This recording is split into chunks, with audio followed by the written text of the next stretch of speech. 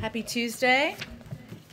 So I know the COVID briefing is at 1:30, so I'm going to try to get through as many people as possible between now and then. I just have one item at the top. After an update from our COVID-19 team yesterday, you may have seen out there this morning that today the United States will hit 50% of adult Americans fully vaccinated. That number was around 1% when the president took office. So that's certainly a significant development. Alex, that's all I have for the top. Sure. Not to disappoint, but go ahead. Let's start with Russia. Sure. Can you share any further details on the meeting? What's on the agenda? What does President Biden hope to get out of the meeting? And the choosing of Geneva, obviously Geneva is an historic place. So what's that part of the decision-making process in deciding to hold it in Geneva? Sure. Let me start with, of course, you've seen the statement we put out this morning confirming that President Biden will be meeting with President Putin in Geneva, as you said, on June 16th. The leaders will discuss the full range of pressing issues as we seek to restore predictability and stability to the U.S.-Russia relationship. And to more specific to your question, we expect they will spend a fair amount of time on strategic stability, where the arms control agenda goes following the extension of New START. Obviously, we're both members of the P5+1 as well, as those negotiations are ongoing. The President will also raise Ukraine, underscoring America's support for Ukraine's sovereignty and territorial integrity, and he will also plan to raise Belarus and convey our grave concerns as he has now done publicly, privately, as he has now done publicly. It also is 3 weeks away, so there could be a range of issues that could be discussed during the forum, during the meeting, and we will, of course, provide a preview as we get closer.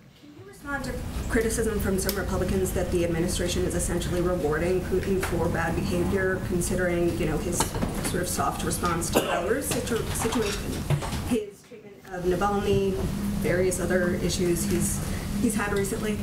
Well, we may have forgotten over the last couple of years, but this is how diplomacy works. We don't work together. We don't meet with people only when we agree. It's actually important to meet with leaders when we have a range of disagreements, as we do with Russian leaders. So we don't regard the meeting with the Russian president as a reward. We regard it as a vital part of defending America's interests. And President Biden is meeting with Vladimir Putin because of our country's differences, not in spite of them. It's an opportunity to raise concerns where we have them, and again, to move toward a more stable and predictable relationship with the Russian government. And then on the George Floyd Act, negotiations on the Hill have been hung up on the issue of ending qualified immunity. Tim Scott has proposed a compromise that would allow individuals to essentially sue police departments and not individual police officers. Would the president sign a bill that included that compromise if it came to his desk? Well, the president has had a principle from the beginning, which is that he wants to allow the negotiators the time and space to have those negotiations and those discussions. As you know, and in a statement they released together yesterday, they conveyed that while they are still working through differences on key issues, they continue to make progress toward a compromise and remain optimistic about the prospects of achieving that goal. He has great trust in Senator Booker, who he spoke with just last Friday, as well as Congresswoman Bass, but we'll see what the final agreement looks like between the parties. Go ahead. The president obviously was hoping for more progress to be made by today. He had set this as sort of an unofficial deadline. We are seeing some movement on the Hill, but can you explain to us a little bit more what the president himself has been doing, conversations he may have been having to try and deliver on that goal? Sure. Well, we have been closely engaged with the negotiators and a range of parties on the Hill. We have also been respecting the space needed for the negotiators to have these discussions about where they can find common ground and where they can find agreement. So we've been closely engaged. The president himself called Senator Booker to get an update last Friday. I expect he'll continue to get updates over the coming days. And we have also made it a priority to leave space for the negotiators to have these discussions. We've actually gone back and have been talking to some of the police reform advocates, some of the victims' families who met with the president during the campaign to kind of get their perspective on action or lack thereof coming out of Washington. And some of them have expressed some real frustration that they feel that the president could be doing more here, that he could be putting more public pressure on Congress. Your response to that, and why aren't we seeing him today, for instance, come out and speak publicly and trying to urge more action here?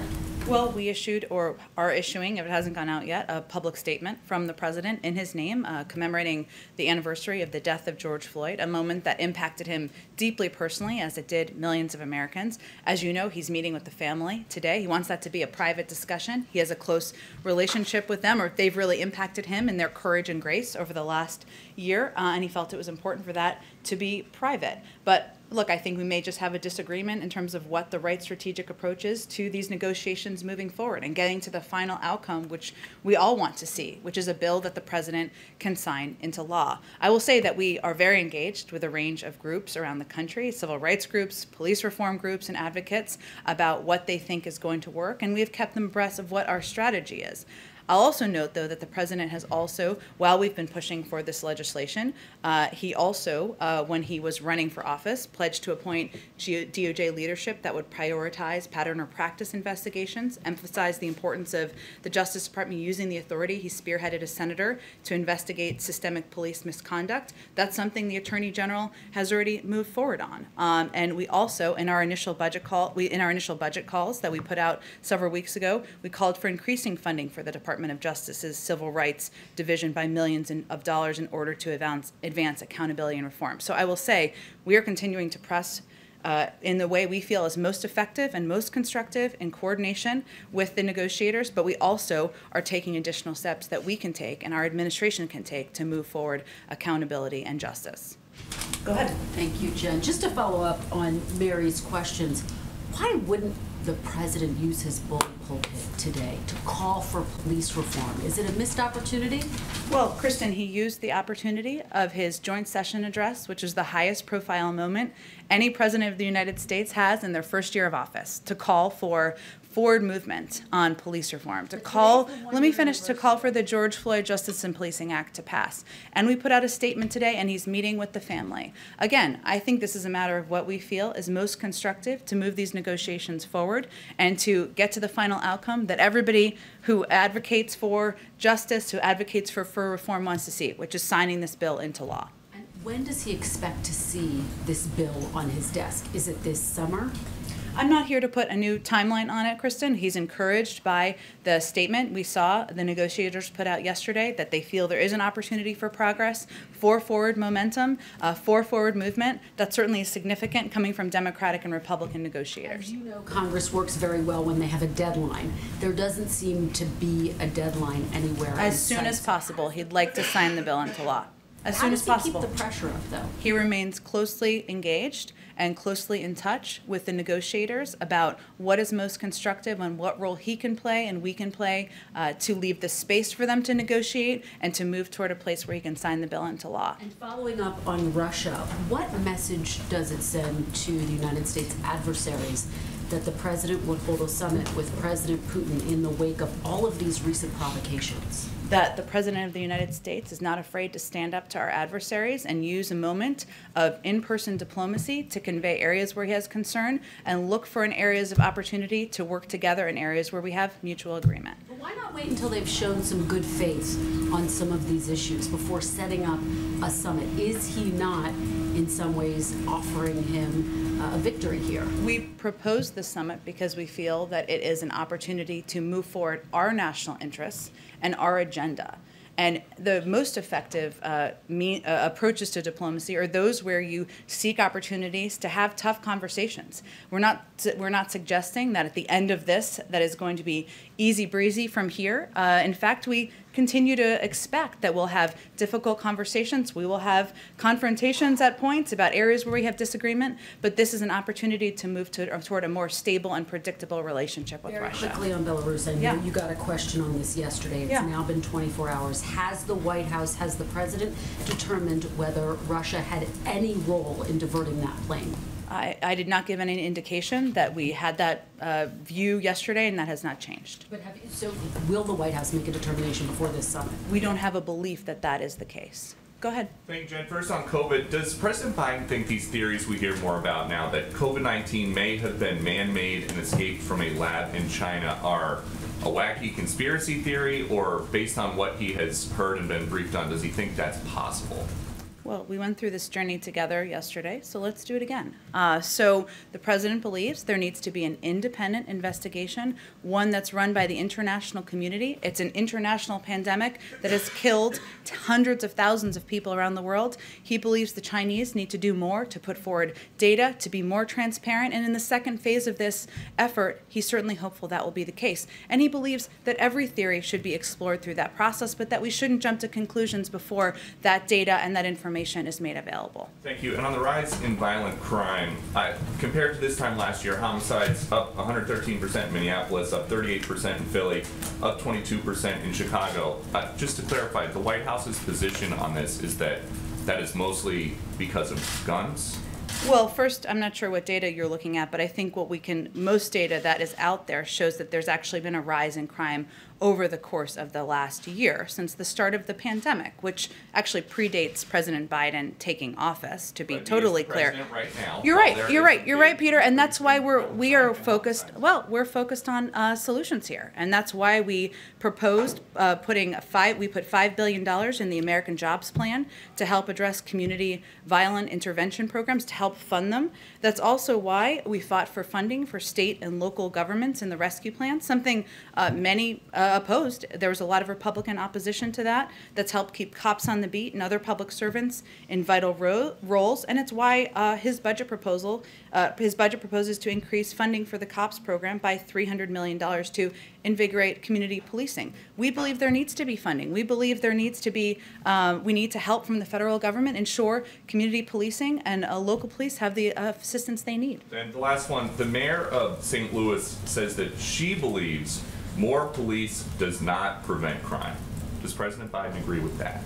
The president believes there's a number of steps that need to be taken to rebuild trust in communities. Police reform is long outdated. He also believes that there needs to be funding for local programs and local initiatives, and there's not going to be a shortage of funding under our watch.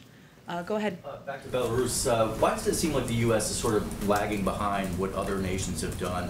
The EU was very quick to impose sanctions. What is the U.S. considering, and why is it taking until now or beyond?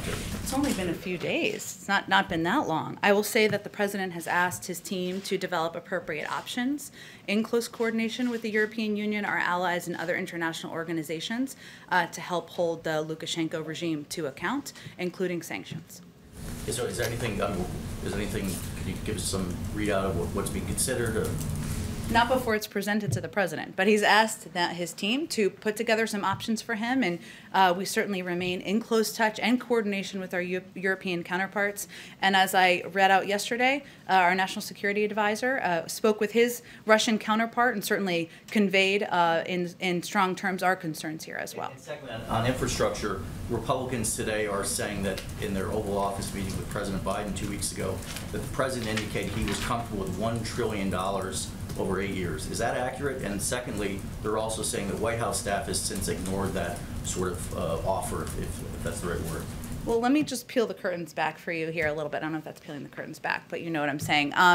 The counter proposal that our team put forward on Friday was approved by the president, was signed off by the president. Every single detail of that was directed by the president of the United States. He was in the Senate for 36 years. I can promise you he does not take a hands-off approach to legislating, negotiating, and determining what kind of counter proposals we should put forward. Now, we put forward a counter proposal that reduced that cut the price tag by $550 billion.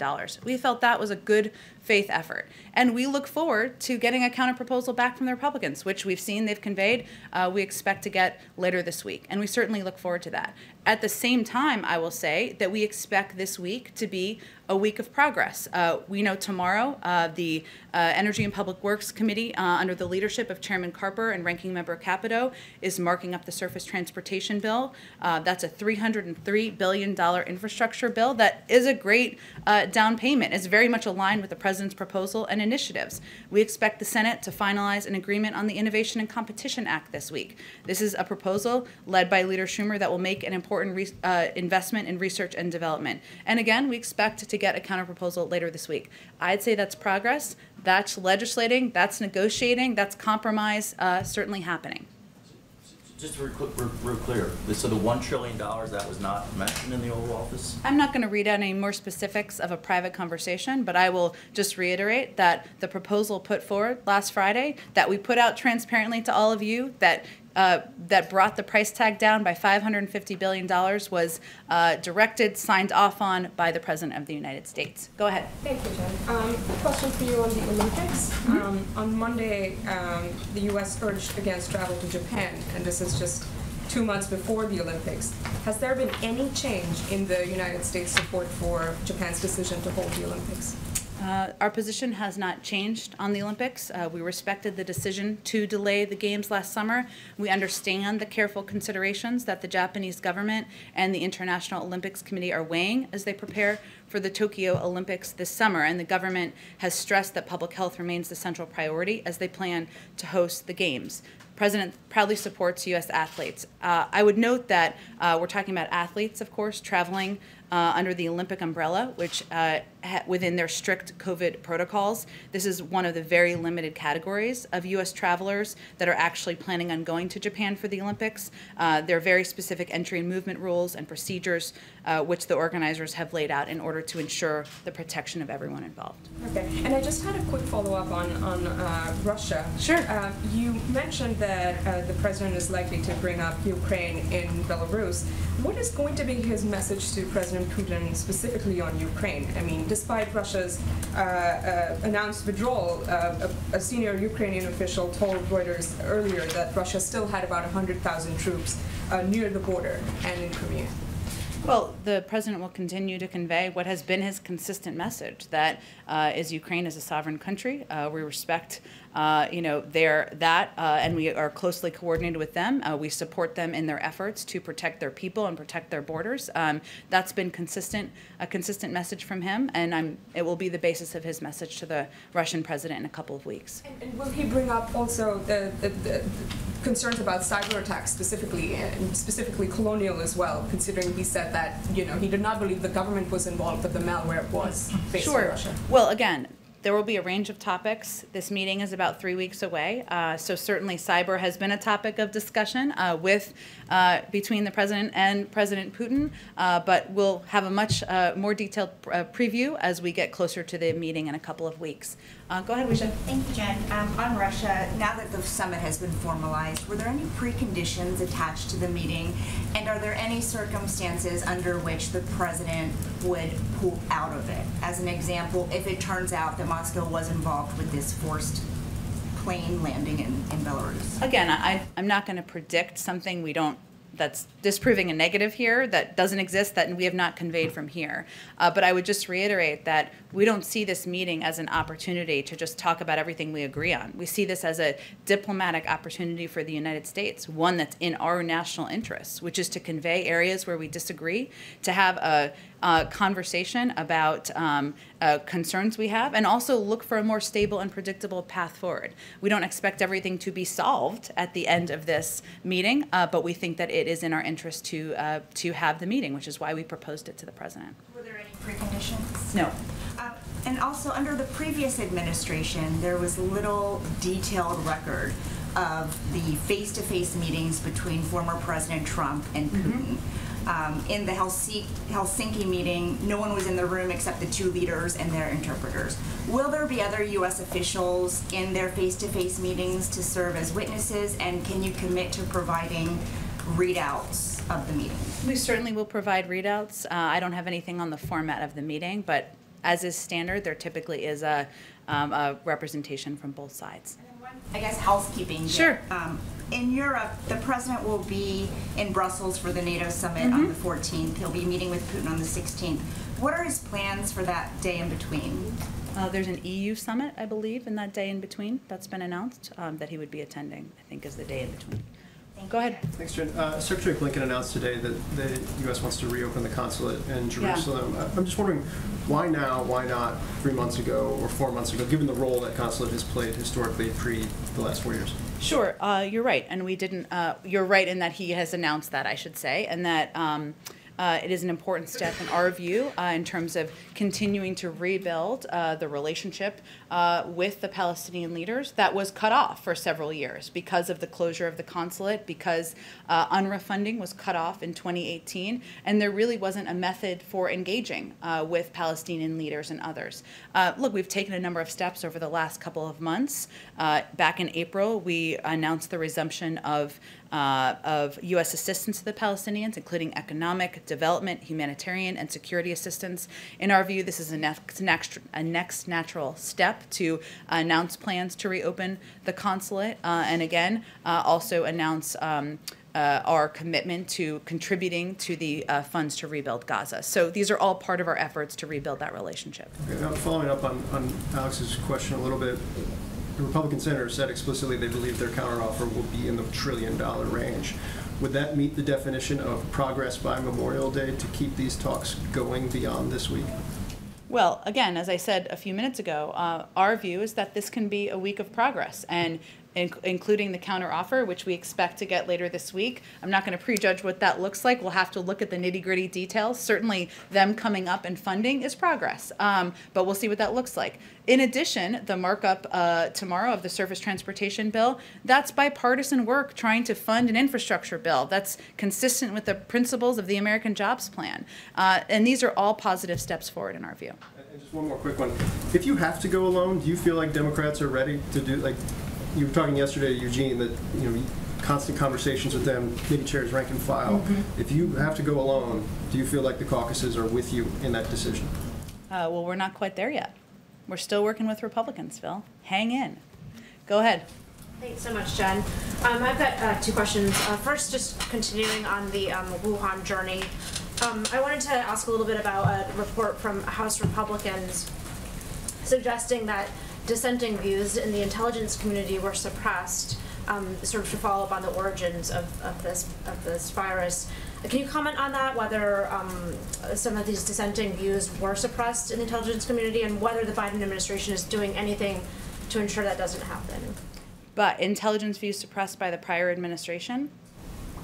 This administration, the prior administration, well, you know, this is now the Biden administration. So I know, but I think this is an accusation about the prior administration suppressing views. This is the culture that the Biden administration has inherited. I mean, the intelligence community has not had any sort of major overhaul that I'm aware of, at least. And if there is a sense that this view was being suppressed in some way, is there anything the Biden administration has done to make sure that's not the case? Well, I think we've sent a clear message that we are going to rebuild our institutions, whether that's the intelligence community, the Justice Department, the civil service that who are the backbone of our government. So there's no question about that. I think when it comes to the kind of reports we've seen over the last couple of days, you know, our view is that sound and technically credible theories should be thoroughly evaluated by international experts. And yes, there have been a range of reports, but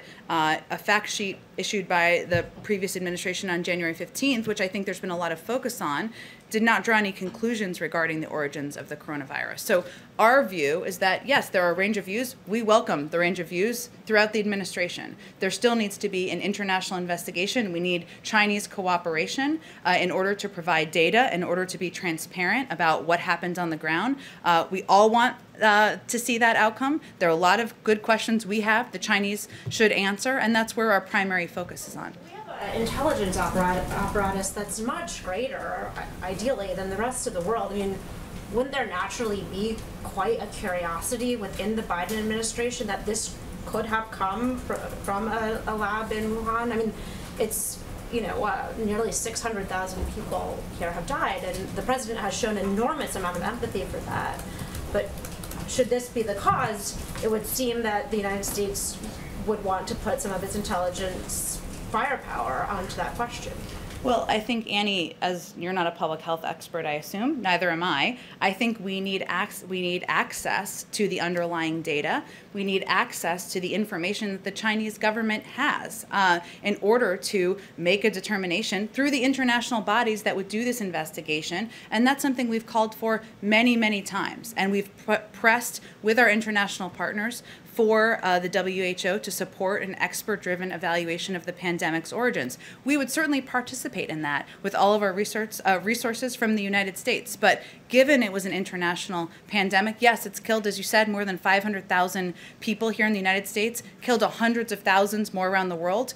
We're going to do that in coordination with our international partners, continue to press the Chinese to release that data and information, and play a constructive role in the second phase of the investigation. I wanted to ask you about a phenomenon known as... the giggle gives away I don't know what this question is. We'll see. So I've already ruined it here. But this is quite a serious issue. There are these unrecognized objects in U.S. airspace that are also known as unidentified aerial phenomenon, I understand. And I wanted to see, there's a DNI report that I understand is going to be released soon. Can the Biden administration commit to releasing it in full?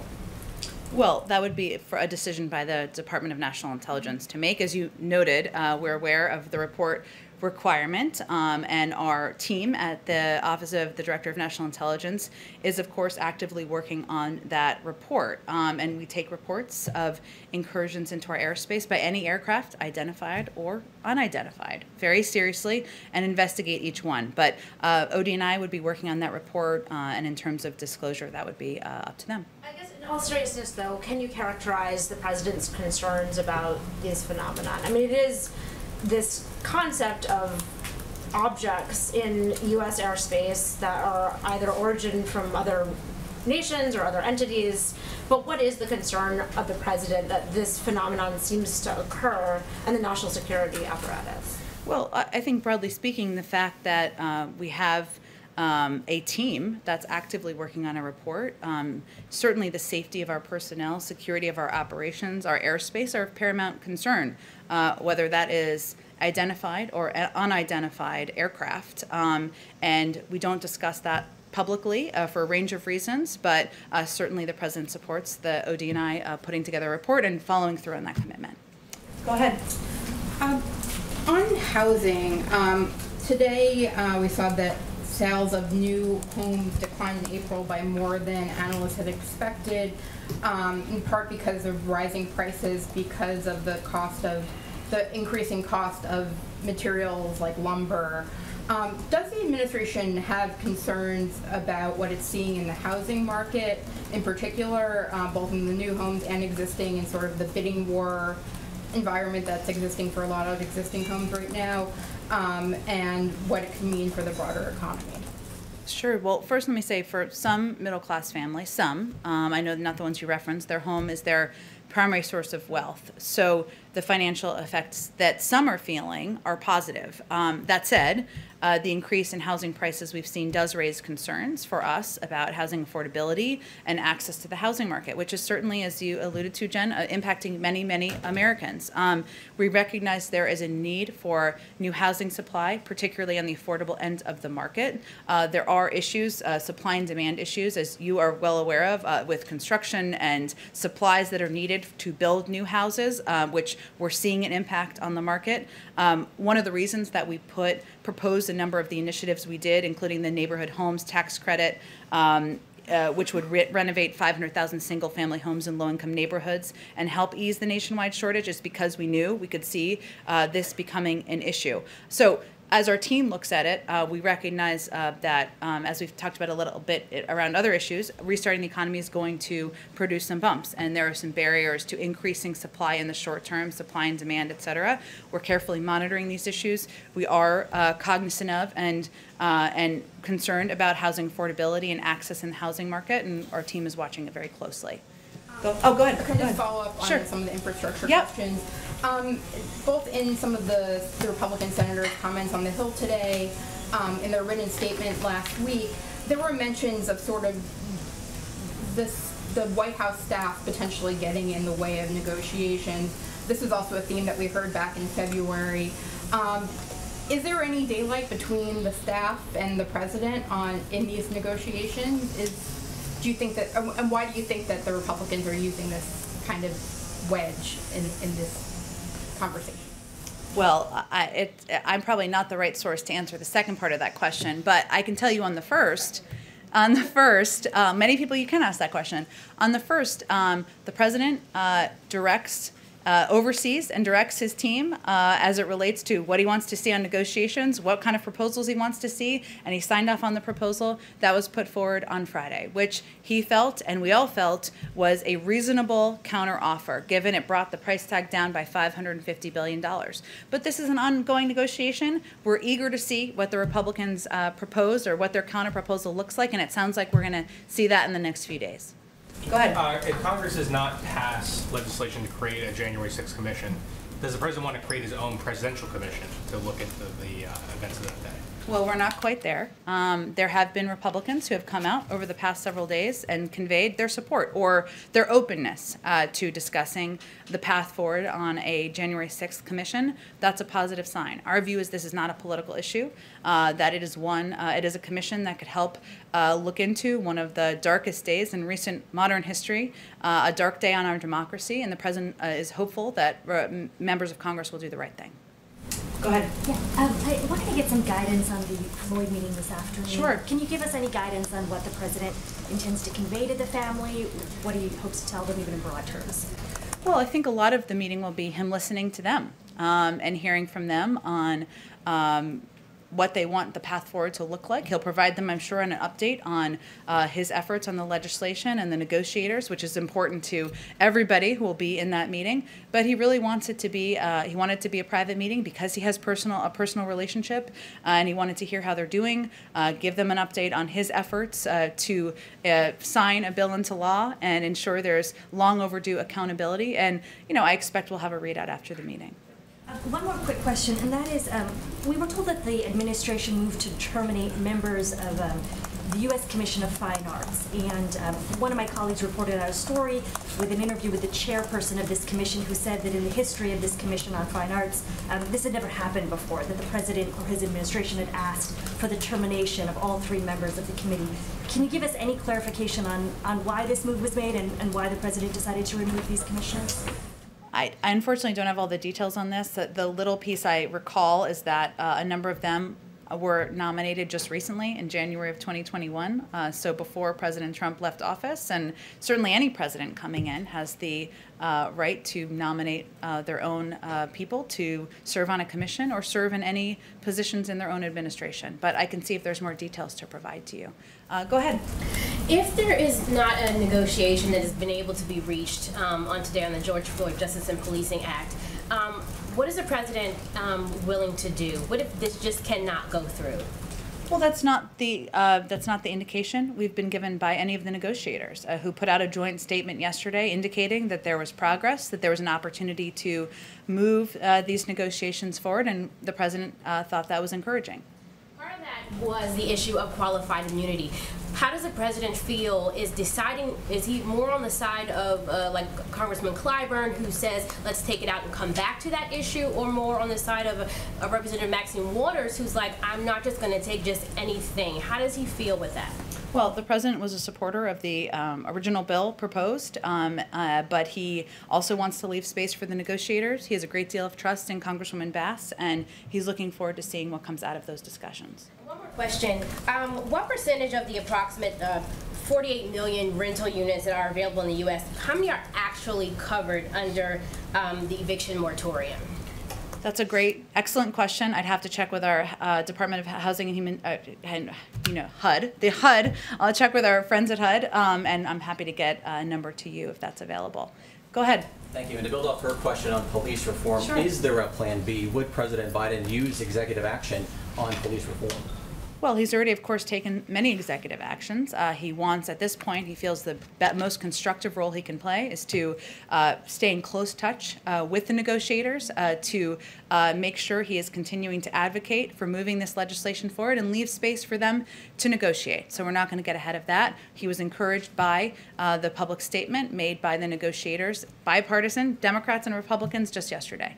Lawmakers say they're making progress. Is President Biden happy with the progress they're making, or would he like them to pick up the pace a bit? The president looks forward to signing the bill into law as soon as possible, but he's encouraged by the fact that they're making progress, and he'll stay in close touch with them as they continue to negotiate. Go ahead. Thanks, Jen. A couple more on infrastructure. Senator Wicker up on the Hill just said a little while ago not only is it the counteroffer going to be in the $1 trillion range, but he also said we're going to make an offer which will make it clear that we're not going to disturb the 2017 tax bill. If that is indeed the case, is there any way in which the White House would accept a counterproposal in which the 2017 tax bill is not touched? That sounds like a question for Senator Wicker. What are they proposing instead to pay for it?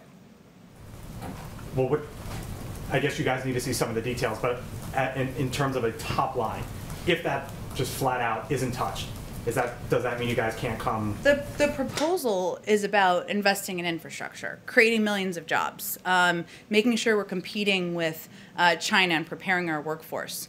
The president proposed a way to pay for it. We're waiting hear back from Republicans on how they would propose to pay for it. So if they don't want to touch the 2017 tax cuts, $2 trillion tax cuts that did not end up having a windfall back to the American public, I guess that's their choice what they put in their proposal, but they have to propose an alternative. So I guess I hope you ask Senator Wicker that question. And to bounce off another question as well, can you assure the American people that there is going to be an infrastructure package, whether it's negotiated between the White House, congressional Democrats, and congressional Republicans, or if this ends up going down the line of reconciliation in which Democrats come together and put forth their own plan? One way or another, however this comes about, are you confident that there, at the end of the day, is going to be an infrastructure package? Well, the president's only line in the sand is inaction. Right now, we're in the midst of bipartisan negotiations. We're looking forward to getting a counterproposal. We're seeing bills marked up over the next few days that are a down payment on the president's ideas. Those are all positive signs. So we're in the midst of progress here. So that's what we're focused on at this point. Go ahead. Thanks, Jen. To follow up on some of the questions about investigations, the origins of the coronavirus. Yeah. You've spoken a lot about the need for an independent investigation. What role does the Biden administration think U.S. scientists or CDC scientists should play in that investigation? Well, the WHO would be the body that would be overseeing a transparent, independent Phase 2 investigation. That's something we have strongly supported. That would require China finally stepping up and allowing access needed to determine the origins. Of course, the United States would be supportive of that second stage of the investigation, but it would be led by an international body. So the U.S. wouldn't take a leading role, essentially, Again, the WHO, which we rejoined when the president took office, is the body that we have been pressing and is the appropriate body for moving this investigation forward. Just quickly, given some of the concerns among some economists and some lawmakers about inflation, has the president considered loosening trade barriers like some of the tariffs that were put in place during the last administration to sort of combat those concerns, or is he, I guess essentially, is he weighing lifting some of those trade barriers like tariffs? Well, we're constantly reviewing the policies of the last administration, but I would reiterate that monitoring inflation is obviously the purview of the Federal Reserve. Our economists have conveyed that they feel that the impact of our proposals will be transitory. The economy is getting going again, but in terms of any actions that would be taken, we would defer to the Federal Reserve. Go ahead in the back. Oh, and I'll come back to you. I'm sorry, I didn't mean to skip you. Go ahead. Yep. The Anti-Defamation League has noticed an increase of over 63% in reported anti-Semitic incidents since May 10th. Both the president and the vice president have condemned them, but can you discuss how the administration is working with various stakeholders and outside groups to try and curb them? Sure. Well, I will say that the president we issued a tweet from the president. He issued a tweet yesterday conveying his concern about the anti-Semitic acts we've seen happen around the country. This is something that he has spoken passionately out against anti-Semitism throughout his career. From one of his first speeches, just to take you in the time machine, as senator, he condemned anti-Semitism from the Senate floor in May of 1973, and obviously up to his vocal condemnation of the events at Charlottesville. He recognizes this is a persistent evil that always deserves our attention and efforts. We've been working in close and ongoing contact. We've been in close and ongoing contact, I should say, with the Jewish community to offer our support. We've taken steps to confront anti-Semitic violence and hate crimes of any type, including by signing into law stronger hate crimes legislation legislation just last week. But we are also working to bolster safety and security of synagogues and other religiously affiliated facilities and organizations. DHS has briefed security directors across the Jewish community in the United States and is preparing a public awareness bulletin that will include security measures individuals and facilities can take. So we have an across-government effort that the president is quite focused on. Follow up on that, some Jewish groups are planning a day of action against anti-Semitism on May 27th, which is this Thursday. Do the president or the vice president have plans to make any remarks there or make virtual appearances? I know the president will be traveling on Thursday, and in Ohio, and he'll be delivering an economic speech. I can see if there's anything more on scheduling plans to read out to all of you. Go ahead in the back. Just in terms of transatlantic travel, the EU last week announced an easing of restrictions on Americans coming into Europe, and yet most of the rest of the world is not permitted back into America at the moment. Does the president have any plans to ease restrictions on incoming travellers from the EU? Maybe like this summer, and particularly maybe the summit you mentioned next month in Brussels? Well, currently we have no announcements in regards to lifting existing travel restrictions. Any decision to change or lift them would be based on the guidance of our public health experts, of course, and an interagency process, including all relevant agencies, would be required to ensure a policy change is operationalized appropriately. I will say, of course, we want to have travel resume between the United States and Europe and other countries around the world. We're very mindful of the pandemic, ensuring we're taking every step we can to keep the American people safe, and that's why we rely on the guidance of public health officials. And just a quick second question. We're now more than 4 months into the presidency, and very few ambassador positions have been announced. A, when should we expect something on that? And B, just a bit more specifically, more than 24 members of Congress have written to the President calling for the appointment of a special envoy for Northern Ireland in light of recent an uptick in tensions there. Is there any plan to appoint a special envoy to Northern Ireland? Well, on the latter, we certainly continue to closely monitor issues in Northern Ireland. We welcome the provisions in both the trade deal between the United Kingdom and European Union and Northern Ireland Protocol which will help protect the gains of the Belfast Good Friday Agreement. I don't have any personnel to announce for you. That would be the State Department that would make that recommendation in terms of ambassadors. I know I keep saying this, but coming soon. But I don't have any update for all of you today. Go ahead. Okay, sorry, this has got to be the last one. Some governors and mayors want to use their portion of the $350 billion in direct aid from the American Rescue Plan on infrastructure, such as road and bridges repairs, but this type of infrastructure spending is prohibited under the American Rescue Plan law. Is the Biden administration open to offering more flexibility to allow cities and states to use their money on roads, bridges, and other infrastructure improvements? The state and local funding?